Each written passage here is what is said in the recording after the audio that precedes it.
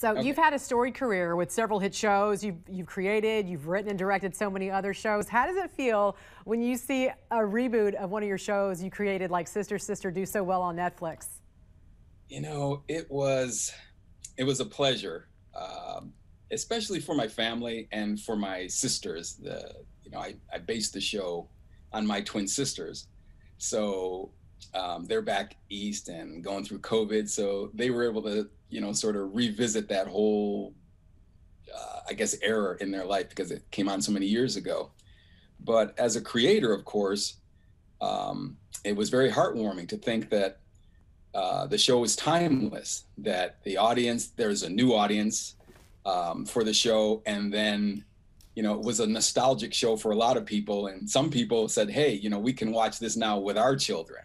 And especially a lot of women wanted to watch it with their daughters, introduce it. And it's a show about relationships. So the fact that, we were able to make something that people could continue to enjoy was a real pleasure. And for it to be so highly rated on Netflix, was more than a surprise. It really was. I mean, it was top 3, I believe, for the first week of all the shows that streamed on Netflix. And then it ended up, garnering a nice little plug on, throughout the sort of different platforms because Nielsen rated it as a top 10. So, to get a top 10 Nielsen rating decades after you create something and after, people did a lot of good work was very heartwarming for me. Yeah, and you worked on and created some shows that highlighted Black families, Black relationships, that were just feel-good shows that would make people smile and laugh, which we really need, especially today. Why did you develop these types of shows? I'm very eclectic in my creations, but when it comes to shows like that, I take it from my personal experience. As I said, I grew up with twins. So, and then all of my family around twins. And so it was something that spoke to me. It was something that was sort of organic and basically in my DNA. And I figured if we had so much fun growing up, and there was a lot of laugh, there was a lot of love in the family, and creating a show like that would allow me to sort of share that with an audience. And it was, I hate to use the phrase no brainer because it's cliche, but because of my experience with twins, it certainly helped. And Kenan and Kel was much the same. That was the show Kenan and Kel, which was very successful on Nickelodeon, and it's out now as well. It's another hit show that you created based on the relationship and the experiences you had with your childhood best friend. That's right, Tyrone and I. And he and I were always, when we were young teenagers, just figuring out, how could we get a car? How could we find girlfriends? How could we get rich? All of these things that you think about when you're 14 and 15 years old. And then the wacky schemes that would pop into your head at that age, was the catalyst, for that show, at least for the energy and the types of stories that would be told. So, and of course, Kenan Thompson and Kel Mitchell, I mean, they were just, a real talent, just like Tia and Tamera Mowry. I mean, they were all just naturals. You pretty much just had to wind them up and turn them all loose, and they would do their thing. And then, their sort of chemistry was infectious, and so I think, I was just lucky to have the right talent to put into a vehicle, and then be able to just turn them loose and do their thing. And of course, I can't take credit for all of this. Ideas are one thing, but ideas are executed, by good writers, by good showrunners, directors, producers. But you're also a really good writer and showrunner, and you're also a really good director. You've done all these things too. And I think what's interesting about you is that you had one of the most interesting paths to Hollywood. Take me back to your childhood in upstate New York. Wow, upstate New York. So I was born in a city called Utica, New York. It's right smack dab in the middle of the state. It's it's east of Syracuse, north of Albany, and about 250 miles from the Canadian border. And that's where I was born. And we started out like a lot of people in America. We had our struggles, but imagine, there were 6 children, in a 1-bedroom apartment. My mother and my father were a young husband and wife couple with these children. And, but the work ethic that both my parents had was such that, my mom wanted my father to get us out of the city and into the country because she was born and raised in the country. And my father thought it would be a good idea because he always wanted horses. So imagine, a young couple, 28, 27, something like that, where my father got a business started. My mom worked hard not to overspend, and they were able to buy a house out in the country. And so at age 8, I went from being a city boy with my brothers and sisters to literally being out in the country. And, and it was a completely different life. I always missed the city in the beginning because that's what I was used to. And having to spend the first night out in the country with no lights and crickets making noises and all kinds of, owls hooting, it was an experience. So, I sort of had 2 lives, really. I was in an all-Black neighborhood and went to an all-Black school for the first half of my, young life. And then we were in an all-white town in an all-white school and with a completely different life. So we went from being, kind of ghetto poor to, middle class, if not upper middle class, but with horses, in the backyard.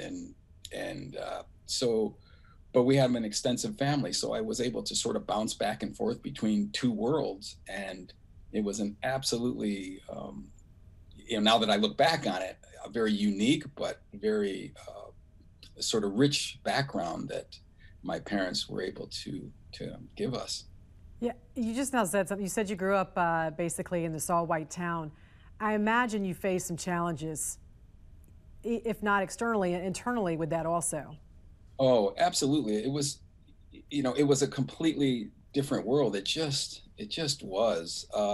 In the beginning, I have to say. So let me just take you back a bit. The school where I went, from kindergarten and first grade, it was a very old building, a very poor school, no library, no gymnasium. We literally our gym class would be in the basement, and they painted some lines on the floor, and they would give you a rubber ball and you'd bounce it on the floor and then go to the end and then throw the ball into the trash basket. And that would be basketball. That's how poor it was. And then when we moved to the new neighborhood, that school was brand new with glass walls and folding doors with a gymnasium with glass backboards and bright and shiny. It was like being on a spaceship for me. It was a world I had never seen. And then, of course, the people were curious. People would drive by our house sort of slowly and look at us. And we moved in the summer. So I remember the first day of school, stepping in the school, and I didn't get 2 feet into the school before I heard the N-word. And that was just from a young girl who didn't know any better. And she ultimately became one of my best friends. I had really good relationships, but the people in the town, once they got used to us, then, as my mom said, look, you can catch more flies with honey than you can with vinegar. So just be open and be nice, be yourselves. And my mom was right. It didn't take too many months before we had good friends, and then the neighbors all became very friendly. And my family, my mom especially, still lives in the town, and we've been there, nearly 55 years or something. And my mom's a fixture, and I dare say probably one of the most popular people in the town. And we ultimately fit in, and we just lived our lives, and we had good friends, good neighbors, and extremely good relationships. It was just a little bumpy in the beginning, and there were a few standouts, kids who didn't like us, but ultimately it was just about good people living together. And that neighborhood, we didn't even lock our doors. You'd come home and sometimes there'd be a note on your table saying, I borrowed your lawnmower, I'll bring it back. And you don't even know what neighbor borrowed the lawnmower. Wow. So here you are in the country. When did you first get a love for movies? What made you think, I'm going to do that one day? Like, how did you know I'm going to go to Hollywood one day? I'm going to do this. So that takes me back to the city. And I used to love television. We had an old black and white TV, literally with the stereotypical, broken rabbit ears and putting aluminum foil on them to make it work. But I used to like to watch certain shows, Superman and the Lone Ranger. I remember that. And Amos and Andy would come on, and I thought that was silly. I always wondered, why are those black people looking, kind of doing silly things? But I still enjoyed television. I didn't even know who made the shows. But when I was 7 years old, I had not seen a movie yet. At least I don't recall ever having seen a movie. And my grandfather, on my father's side, Clarence Bass Sr., he came one evening, and he came to the apartment where we lived in the sort of tenement. And I'll never forget, you could always hear Papa coming up the stairs. We lived on the second floor, and you could hear his feet shuffling up these wooden stairs. And he came in one evening, and he said he wanted to take, he called me Kimbo. Where's Kimbo, my grandboy? I'm going to take him to the cinema. And I didn't even know what that word meant, cinema. And the thing about my grandfather, I basically did two things with him. We either went to church or we went fishing. And he wasn't dressed for fishing, and it was night. So I was thinking, oh, maybe it's some kind of night church. So I get dressed, my mother gives me my coat, and we go downstairs, and we cross the street, and we get on a city bus. And I'd never been on a city bus. And I was amazed with the advertisement, on both sides. And my grandfather put the coins in the collection box there up front by the driver. And we sat down, and we ride out of the neighborhood into sort of the nicer area of the city. And two things sort of stuck out. On the way, I remember we passed some really sort of large houses, nice houses with lawns. And I never grew up that way. And my grandfather said to me, he said, "That's where your grandma cleans house for the white folks." I'll never forget him saying that to me. I knew she cleaned house, but I didn't really know what that meant. But that's the way he put it, not with any animosity, but that's what he said. And then we continue. And I remember looking at that big house, rolling by. Then eventually we get to a bus stop, we get out, and there's a movie theater. Now you understand, I didn't know it was a movie theater. I thought it was a big church, some kind of fancy church. And I literally thought at that age that it was the church, a very fancy church. And we went inside, and there was a candy counter. I'm thinking, this is a church with a candy counter. I like this, because it drove me crazy to go to church every Sunday. But my grandfather brought me there, get my candy. He said, "We're at the cinema. We're going to see a show." Okay. And then we go inside, and there's the gold lame, and then there's the crushed velvet seats, and you sit in the center, and there's a big curtain. And I thought, wow, this is where I thought, I said, this is where the white people go to church. And I thought that God was behind the curtain. And we sat there, but you can eat popcorn and drink your soda in this church. I like this. And then the curtain opened, and it was a projection on the screen, and it was a movie. There were credits, and sat there and watched. I still remember the film. It was The Miracle of the White Stallions. It was a Disney picture, 1963. Robert Taylor was in it. And it was a true story that Disney, I think it was one of their first live action feature films. And so I watched the movie. I didn't understand the whole thing. It had to do with World War II and saving the white Lipizzaner stallions. But the visuals with the horses jumping and being in Vienna and the U.S. Army tanks and trying to save these horses, I understood the basics of the story. And that got that experience sitting in dead center in that theater. It was fairly empty. And the sound and the pictures, it was overwhelming for me. I just thought it was wonderful. When I got home that night, I remember my mom asked me how it was. And I said, "Mama," I said, "it was, the horses were jumping and the soldiers were fighting and they were trying to save everybody. And it was really something, Mama." And then I said to her Mom, "Who makes movies?" And she told me there's a place far away called Hollywood, and the people there make movies. And I said, "Well, I think they're the magic people. And when I grow up, I'm going to be one of the magic people." And I remember that night saying my prayers. And I said my prayers that I normally say, my grandmother taught me. But then when I was done, I remember looking up with one eye open and saying, when I grow up, God, I want to make movies. And that was something I wanted to do ever since. Wow. So my grandfather, and here's the interesting thing. My grandfather, who lived to be 103 years old, oh my gosh, he took me to that movie in 1963. It's the first time he had seen a movie in years, and he never went to the movies again, even though he lived until 2006. He was born in 1903. What? And I asked him years ago, back when he was maybe 100, I said, Papa, why did you take me to the movies that night? And he said to me, he said, I don't rightly know. It just occurred to me. Isn't that interesting? Well, it changed your life. It did. It absolutely did. And it set that I went trajectory on. for you. And so Papa set me on my path by taking me to the cinema that one evening, when I was 7. So, it's interesting because you ended up with a love for the Japanese culture as you got older in your teen years, and you worked your way eventually to working and living and really immersing yourself in the culture of Japan. How did you end up on one of the most watched Japanese primetime shows? You were also one of the first Black actors on a primetime Japanese television show. Yeah, that's what they tell me. Let's start with Japan. I started karate when I was 15 years old.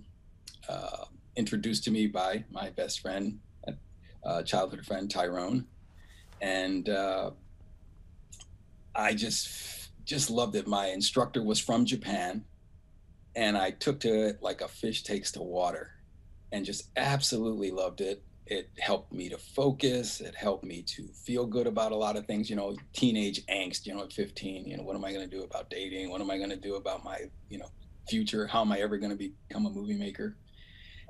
And I was able to focus, and I was able to just immerse myself in karate. But the teacher, he hadn't been in the States for very long, so he was very Japanese, and I was just so intrigued. So anything that I could learn about Bushido and martial arts in Japan, I started reading all these books, and I thought someday I'm going to go there. And I was in school in Canada. I thought I was going to be a lawyer, actually. Went to school in Montreal, and I was always adventurous. I had to go somewhere. I was in Montreal, but I really wanted to go to film school. And my poor father, who worked hard to give us a better life, when I said, hey, Dad, I'm thinking maybe I'll go to film school. And he said, not on my dime. No.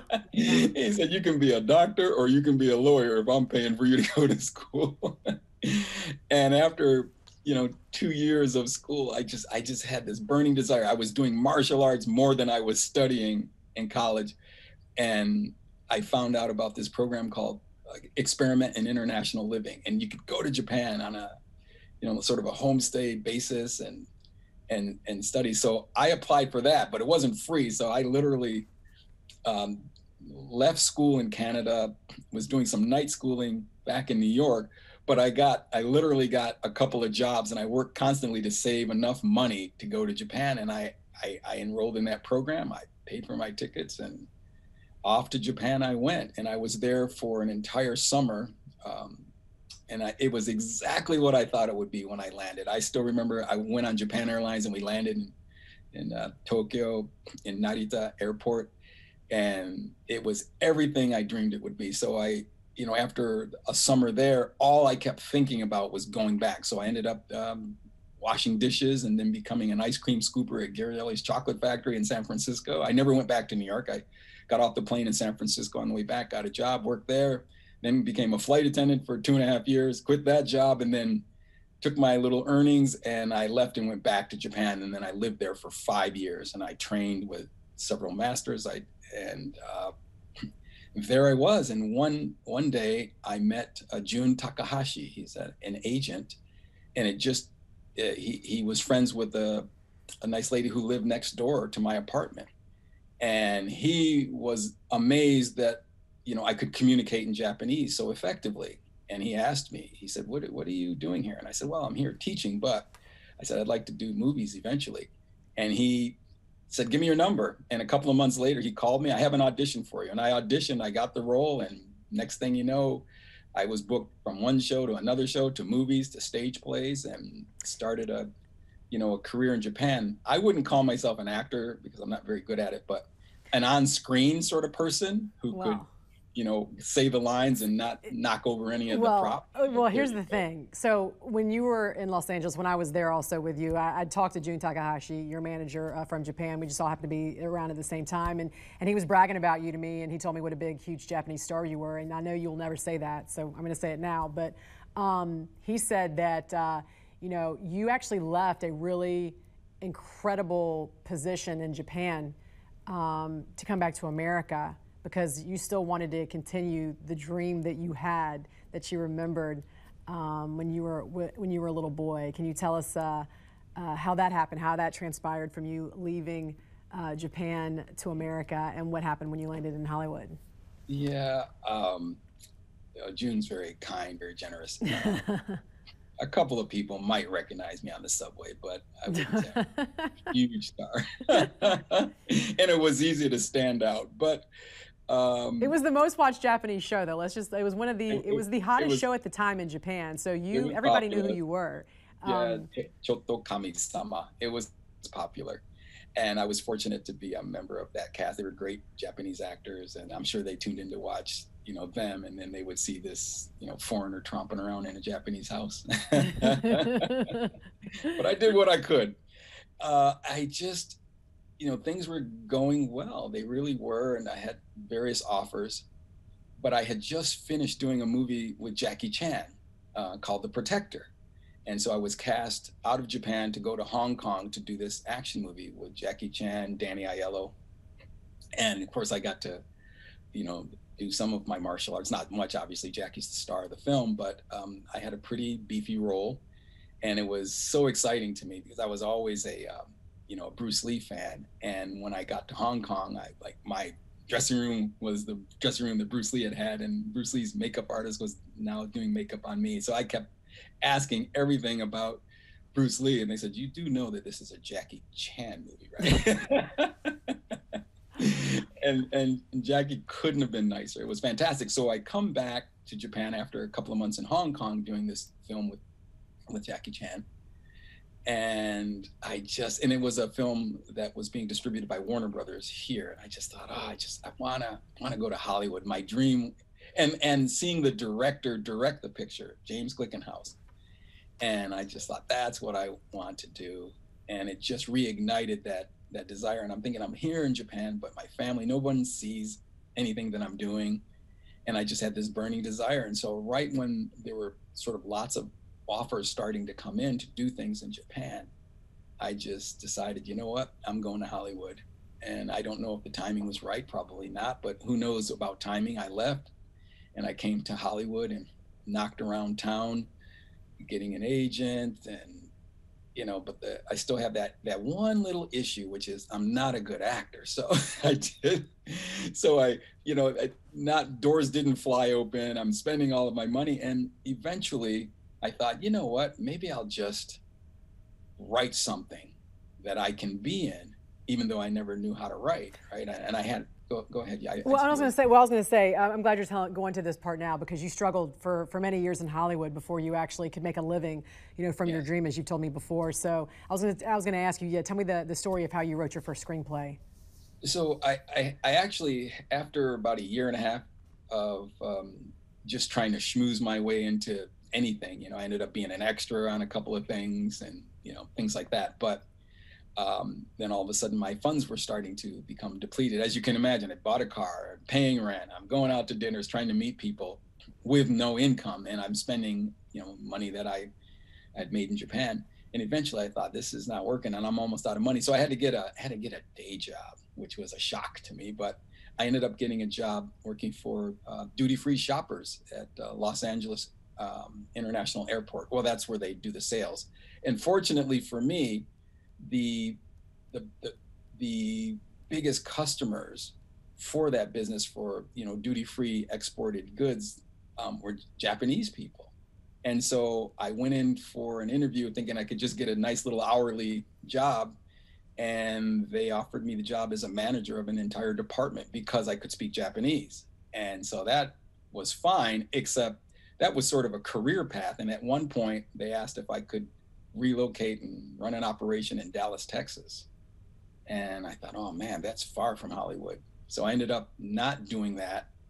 and leaving my position and thinking, nope, I'm not leaving Hollywood. I'm at least here, and let me just figure out how to make all of this work. And so I ended up leaving that job, and I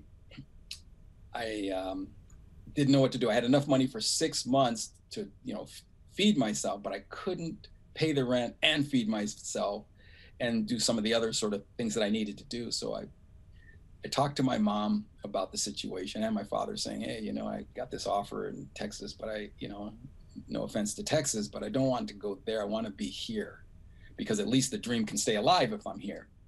And so my mom said, look, what do you need? And I said, my rent's $500 a month. How long do you need it? I said, 6 months. And so my mom said, she said, you know what? She said, if you stop dreaming, you die. And so you just let me worry about your $500, and you just do what you need to do. And so my mom sent me $500 a month for 6 months. And during that time, I said, I'm going to write something that I can be in. And I literally bought a book, Sid Field's book on screenplay writing, I think at a store called French's in West Hollywood. Read that one night. The next day I jumped up, I ran over to a nearby Kmart. I bought a stack of legal yellow pads, a box of pencils, and I started writing a screenplay. And it took me about 6 months, and I finished it on a Friday. And now I had a friend who, I couldn't even type. I didn't have a computer. And I had a friend I had met in Japan who actually lived out in Malibu in a trailer, taking care of a rich person's property so he could surf all the time. And he typed it up in screenplay format for me. And then I got it to an independent producer on a Friday. And then I spent that weekend with nothing to eat, because I had depleted all my funds, and I handed in the screenplay. And then I remember on a Saturday morning, it was a B of A. I went to a B of A to get some money out so I could buy something to eat. And I still remember I went to the ATM, and I only had $19.67 left in the bank. And when you don't have a minimum of $20 in the bank, you can't withdraw any money, because the 20 is the lowest amount of money that you could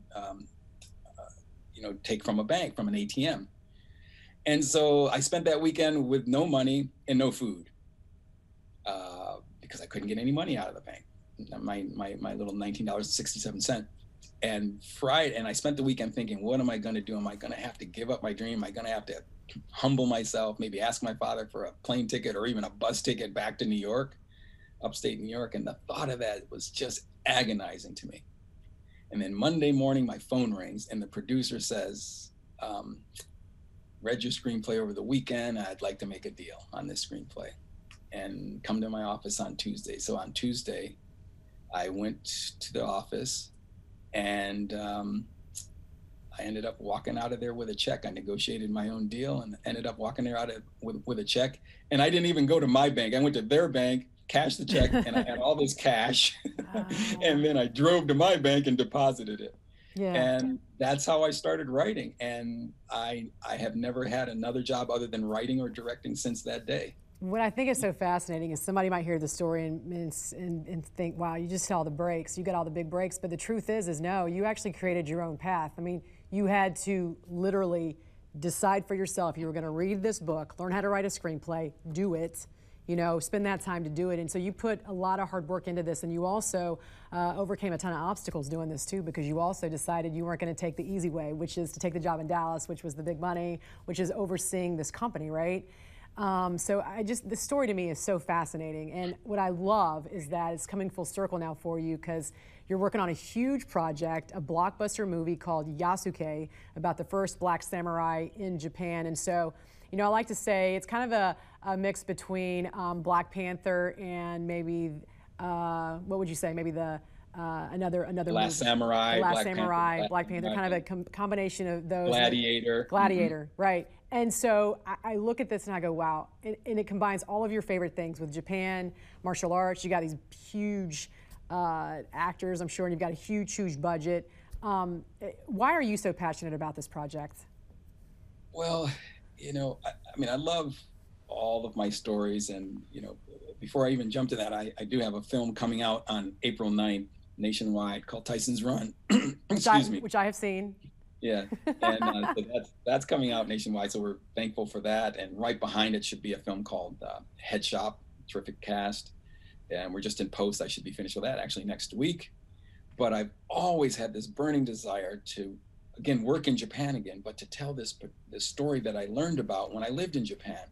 And it's this true story of an enslaved African boy who grows up to be a man, having been taken around different parts of the world as a servant, but also as a warrior. And ultimately, it's called the Visitor of the East from the Catholic Church, takes him to Japan when Japan is really trying to convert many Japanese to Catholicism. And he's taken to Japan, where he, in Kyushu, learns to speak the language. He's there for about 1.5 years, and then eventually they're invited to the court of the most powerful warlord in Japan, Oda Nobunaga. And this warlord is so intrigued and so sort of impressed by this Black person, and they had never seen a Black person before. So, as a matter of fact, he makes his his servants, Nobunaga has his servants actually wash him in front of like his whole imperial court his court, in order to prove that he's actually that color. He didn't believe it. He thought it was a trick by the church. And once he started to speak with this man and understand his capabilities and his understanding of a sort of larger world where he had been taken, as an enslaved person, he ultimately asked the church to allow, well, actually, I guess you don't allow, he asked the church to leave Yasuke with him. He named him Yasuke, he sort of converted his name. And he rises in the ranks and becomes his closest advisor. He went on all of these battles. He went to all these battles and fought wars to help consolidate Japan. That was Nobunaga's sort of mission in life, was to consolidate Japan into one country, not a fractured country with all of these different fiefdoms. And so you have this real life character who was a warrior, who had been an enslaved person, who actually becomes free by being in service to the most powerful man in all of Japan and probably in Japanese history. And the story was so fascinating to me that it's always been in my head. And a story, I said, this is the greatest story never told. And it literally is The Last Samurai and Gladiator and Braveheart and Black Panther all rolled into one. And so I've been developing it for a while now, and we're getting closer. We have some actors who want to be in it. We have bank ready to finance. Of course, COVID has sort of made things a little more challenging than I would like, but we're not there yet. But we're going to get there. I am absolutely determined to bring this story to the big screen. And in a way, I feel, even if it's just one iota, that I walked a step or two in his shoes when I first went to Japan to study my martial arts, to be out in the countryside, to be gawked at. I was so far out in the country, no one had ever seen a Black person either. And I remember when I was in, very rural part, Ishikawa Prefecture in Japan, people were very nice to me, but people would literally come by the house where I was staying. And I asked my homestay sister, why do they keep coming? And she looked in an English dictionary and she said, they come to gawk at you. Oh my gosh, what? And I said, why? She said, they have never seen a Black person before, only on television. Wow. Oh, so they would come and look at me and take photographs. And you can only imagine, I had homestay grandparents, and I actually did some work in the rice fields, but I found that I was working and everyone else was just staring at me. But it was just interesting. It was such a wonderful time. But you asked me about the story. That story is something that I am bound and determined to get told. It needs to be on a big screen.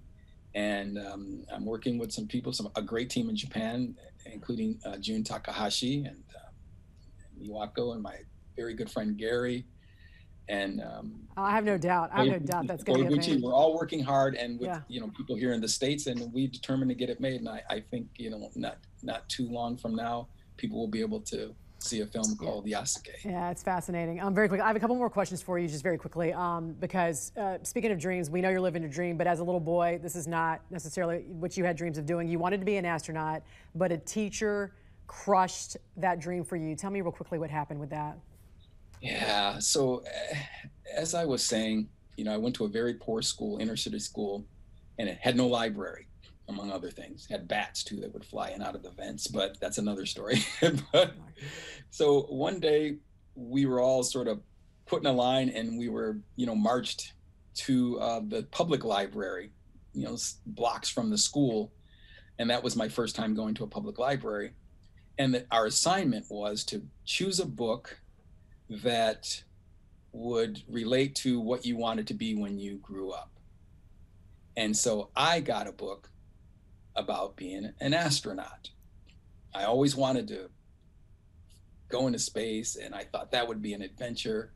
And I knew I had to be become a pilot first, and then you have to, back then anyway, be a pilot, and then from being a pilot, you could maybe be an astronaut. And so I proudly took that book, and I walked over to the teacher and showed her the book that I wanted to check out. And the teacher looked at me and looked at the book, and she said, "Oh no, you have to put that book back." She said, "Little colored boys can't grow up to be astronauts." And I had to go and put the book back on the shelf. She told me, "You could be a plumber or something like that, but not an astronaut." And so that left a mark. I have to say, it left a mark. And what happened as a result was when you started making money, you did something. You decided to do something.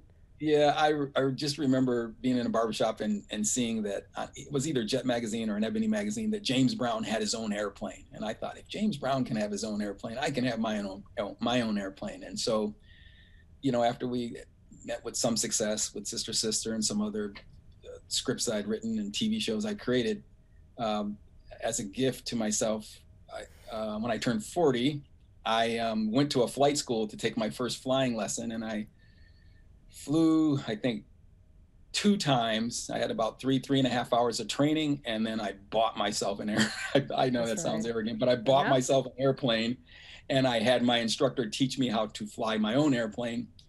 And then I actually took some time off from work, and I just became obsessed with flying, and I went all the way. I actually got a commercial rated jet pilot, and I went all the way and flew. I ended up buying 2 airplanes and flying those, and then I went to jet school. And you're like, I'm an astronaut. I'm better than that. I'm an astronaut, and I'm one of the biggest movie directors ever. So well, I wouldn't say that, but I was a mediocre pilot. But here's the thing, you get into jets and you can go to 41, 42, 43,000 feet. So you're getting close to going to space. That's how I felt about it. But being up that high in a jet aircraft and being able to control it and fly it, I'd get up there and I'd think about, I had to put that book back, but I guess it just left a burning desire in me. So gosh, it's so important too, the words that are spoken over children. So it's great that you literally made a way for yourself, just like your grandpas, your mother and father. You're doing a movie about the samurai, this warrior, and in many great ways, your own grandfather, your grandpas, and your great grandfather were warriors in their own time. Tell me very quickly the story about your grandpa, who became one of the first black mayors in New York State. Well, yeah, you're right. Both my grandfathers, the one who took me to the movies, who was a sharecropper, picked cotton and tobacco, and moved his family up north and got me started in the film business. And then, I give credit to my great-great-grandfather, Tolliver Holmes, who was an enslaved man in Virginia, who in 1863 escaped, made his way north into New York State, and rather than go across the border to Canada, joined the Union Army, bravely so, and then went back south to fight to free other enslaved persons. And he survived the war, then returned to upstate New York, where he then worked some land, worked as a farmer, odd jobs, whatever he could. And then, he begat his son. And then, of course, my grandfather, who begat my mother, and in the same area. And imagine this, that the grandson of this former enslaved person became the mayor, the first well, the one of the first African American men to become a mayor of any city or town in New York State, and that's his grandson. And the thing about it is, he became the mayor in a town where he and his family were the only Black people. Back in 1974, my grandfather was elected mayor of a town called Bridgewater, New York, Everett Holmes. And it was that odd thing about his story is he was so well liked in the town that he was not running for mayor. There was only an unopposed mayor who had been mayor for the previous administration. He was running. And then for some reason, the people in the town decided when they went into the voting booth to write my grandfather's name in as their top choice. And he got something like 70% of the vote as a write-in candidate and became the mayor of the town. And it's just an amazing story. He got a letter from, my grandfather was a Republican, and he got a letter from President Nixon just before he resigned, congratulating him on his victory. And a little sort of side note to the story, my grandfather did not want to be mayor. He did his term, and then he told the people in the town, okay, I'm busy, I'm helping out the town, but I got to get back to my carpentry work. Please don't vote for me next time. So they did not. And the press, when my grandfather became mayor, what they put in the press, it was in Playboy magazine, it was in the New York Times, it was on Paul Harvey News, that a write-in candidate had defeated an incumbent without even running and getting most of the vote. And they never mentioned his color. When he decided not to run to be mayor next time, what was in the news was first Black mayor ousted after one term. And they put a negative spin on it. And that really hurt my grandfather. And so after the new mayor's term was finished, my grandfather then told the people in town he was going to run for mayor. And he pretty much got all the votes. And so he entered his second term, and he was mayor until he passed away. He became mayor, and he stayed the mayor until he passed away. Yeah, and you sent me a picture of there's like a whole plaque and a whole thing in the town where when you enter the town. Historical, landmark, yeah. Historic landmark, and his house is considered a historic landmark there. That is fascinating story. You have so many stories. I mean, you could do like a whole month of Kim Bass here, you know, and I love how we can share these stories. The last story I want you to tell, though, is very quickly when you went to the barber shop as a little boy, and you would see an Ebony magazine, or you would see one of the magazines there, and then you went back to the same barber shop years later, and you were in the magazine. Yeah, that was I grew up getting my hair cut at a place called Griffin's Barbershop in Utica, and Brother Freeman used to cut my hair, and as a young boy, and even as a young teenager. And when you sit in the barbershop, people are talking, but they always had a rack of magazines. They always had, of course, in the Black community, the Ebony magazine and the Jet magazine. And I would thumb through those. That's where I saw James Brown had an airplane, and I could get one. And I would just see all these people doing movies. Muhammad Ali and all of these sort of Black icons would be in these magazines. And when I was in Japan doing the TV shows and the movies, I get a call one day and through June, and Ebony magazine wants to interview me, and they had a photographer in Japan, and they chronicled me, and they ended up doing probably a 5 or 6 page spread about this African American man who was on a hit television show in Japan.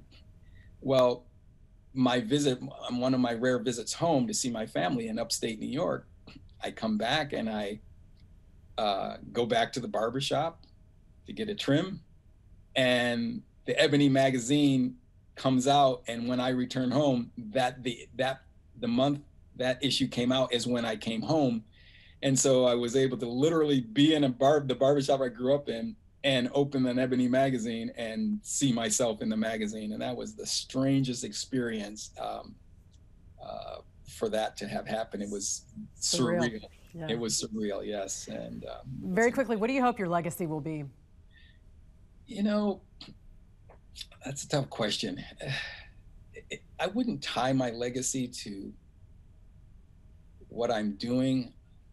I would want my legacy to be about how I lived. So for me, You know, I would like people who know me once I'm gone to think when he was here, he learned, he listened, he loved, and did more good than harm. And, you know, if the people who know me and the people who love me feel that way about me, I think that maybe I walked a path that didn't do too much damage to the earth and to the people who mean so much to me. And as far as the, you know, movies and shows that I have done and what I intend to do, you know, if people take something, even if one person, you know, I watched something and it changed my life. If one person gets, you know, a smile put on their face or feels something deeply from just one scene or one line that I've written, if just one person, then I think I did okay. You know, I would think I've done okay. And of course, you know, I hope my son is proud of me, at least for being a dad to him. So that's pretty much it. Maybe other people have loftier designs on their legacy, but mine's pretty simple.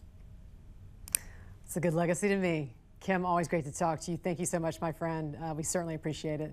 Yeah, the appreciation is all on my side. Thank you so much, so very much. God bless you, my friend. Thank you. Okay.